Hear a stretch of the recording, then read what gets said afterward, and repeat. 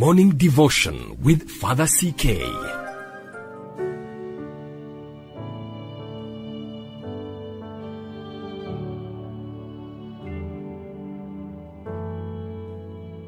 In the name of the Father, and of the Son, and of the Holy Spirit, amen. I'm sure you are well this day, Friday, the 29th day of April, in the year of our Lord and Savior, 2022. Today we celebrate the memorial of Saint Catherine of Siena, Virgin and Doctor of the Church.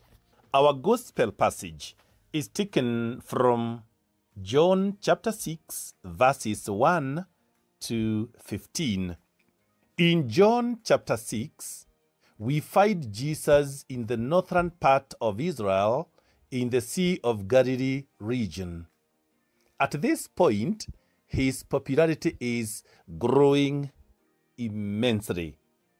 Great crowds are beginning to follow after him, though not everyone is following for the right reasons. Many were amazed because of the miracles they were seeing and the signs which he was performing on those who were sick.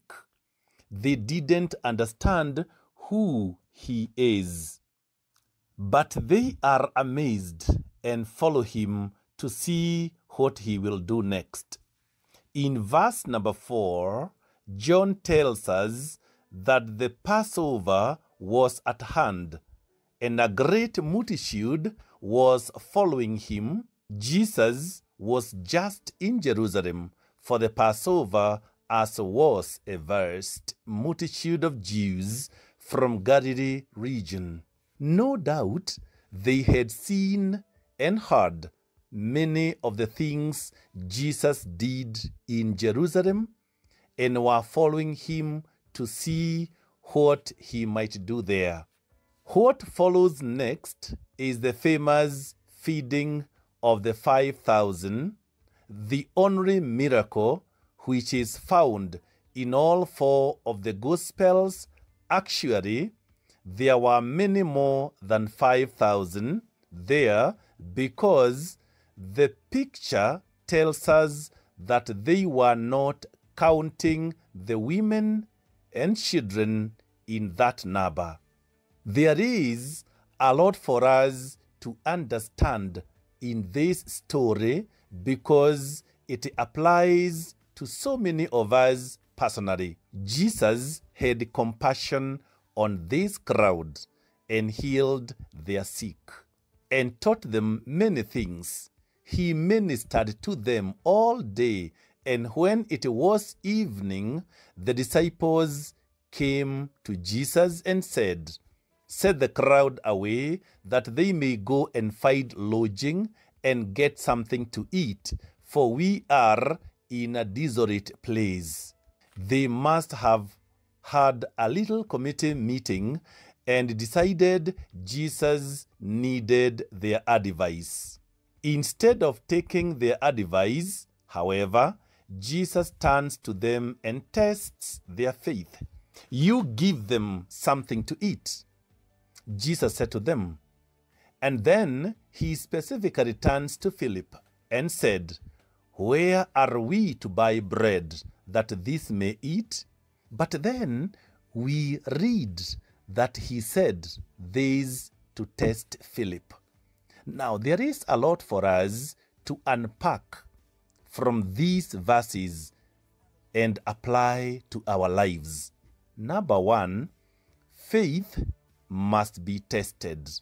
One of the principles from Scripture we need to understand is that faith must be tested for it to increase in our lives.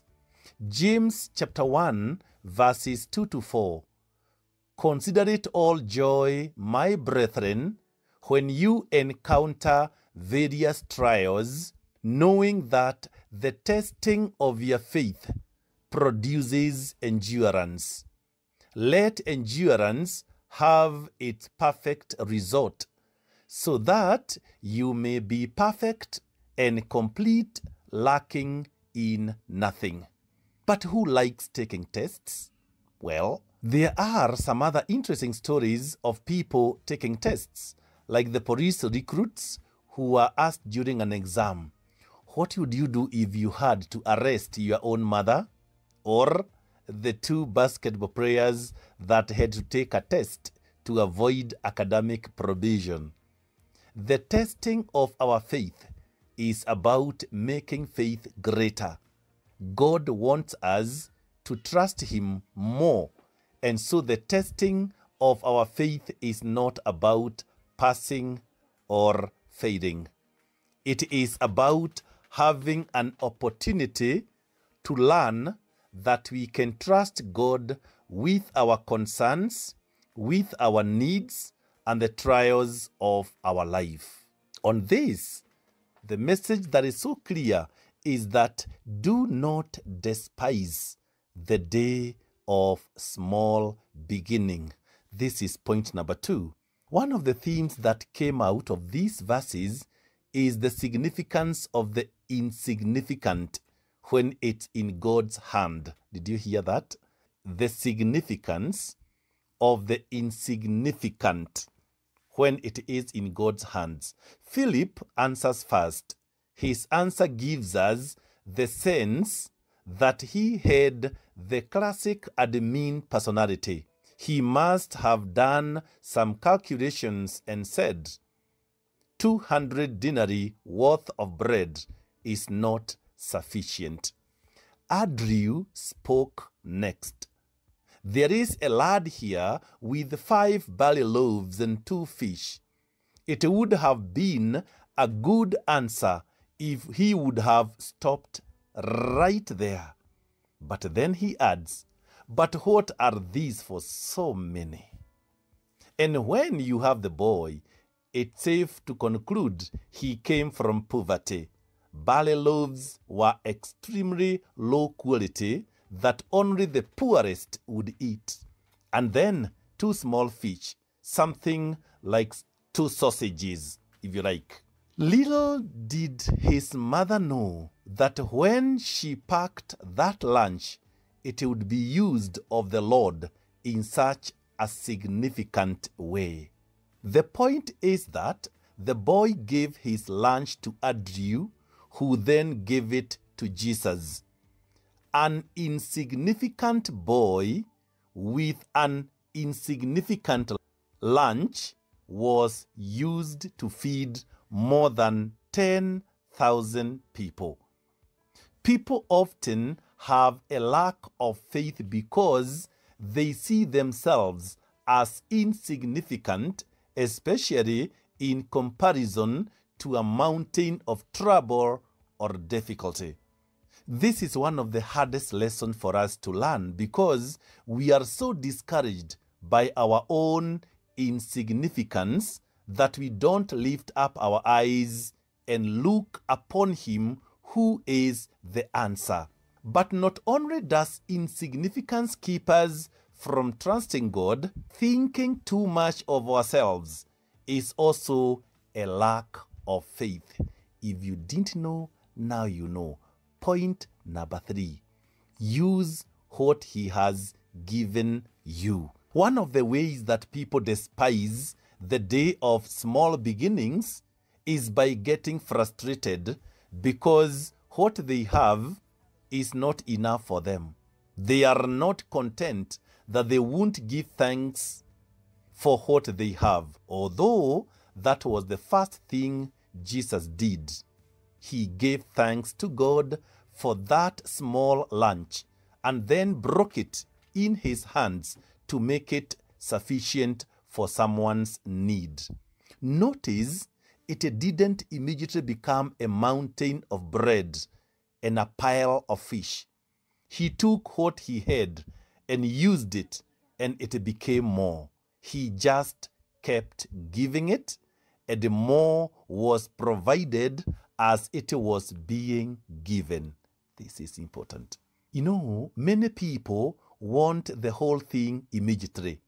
They immediately want the top position or great success or to win the lottery, or immediately master guitar or another talent, or go to work on Monday and by Friday they are stinking rich. Does that happen? No. Quick fix mentality if you ask Father CK. Be thankful, my dear friend, for what you have. Use it for God's glory, and He will give you more. Many people don't want to do the homework. They want God to do everything for them and have it done immediately. Notice that the disciples had to carry the bread and fish to these groups. Can you imagine them saying, Lord, why do you have to carry this bread? Why couldn't you have made baskets appear to each group so we don't have to carry all of this? Many people don't want to do the insignificant things. They don't want to do the dishes or take out the garbage or put away the folding or carry the baskets of bread. Really? In that case, you limit what God will do. If you have read the Bible, you realize something about Naaman. He was a captain of Aramean army, but he was a leper. Point number 4. Tested faith will always grow. Remember the verse we read earlier in James chapter 1, that the testing of your faith produces endurance. Faith is tested, faith will grow. That is, faith that is tested is faith that will grow. Jesus is training the disciples. He is strengthening their faith. How? By giving them the principles from God's word, by having them see the wonderful things that God can do, and by giving them opportunities to trust God in their lives. My dear friend, when the multitude had been satisfied, he said to the disciples, gather up the leftover fragments that nothing may be lost. Exactly 12 baskets were left over. Are there lessons and principles to be applied here? Absolutely yes. The whole story is about the sufficiency of what God will do when we bring what little we have and use it for His glory. My dear friend, please note, there is nothing little when it is in the hands of God. Nothing. Nothing. What you think is insignificant, to God, it is significant. When you are called upon to help a needy case, don't count what is in your pocket. Count what is in the pocket of God. It is always, always limitless. Whatever we have in our pockets is always limited. I love that. Thank you. May the Almighty God bless you, the Father, the Son, and the Holy Spirit. Do have a productive Friday.